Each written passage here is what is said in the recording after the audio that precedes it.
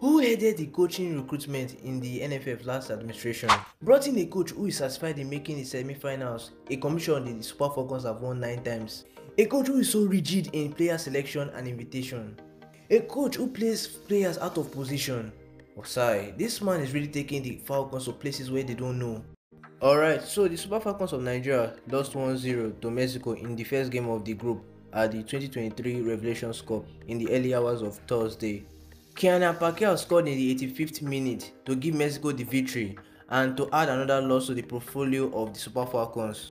The Super Falcons last win came in the quarterfinals of last year's WAFCON, where they won Cameroon 1-0 courtesy of Rasheedat Ajibade's header. The Super Falcons lined up in a 3-4-3 formation with Chiamaka Nnadozie in goal, Osinachi Ohale, Tosin Dime and Ashley Plumtree in defense, Tony Payne, Rasheedat Ajibade, Christian Chebe and Rufai Tomore in midfield, Francisca Odega, Ifeoma Onumono and Chinwendu Uzori in attack.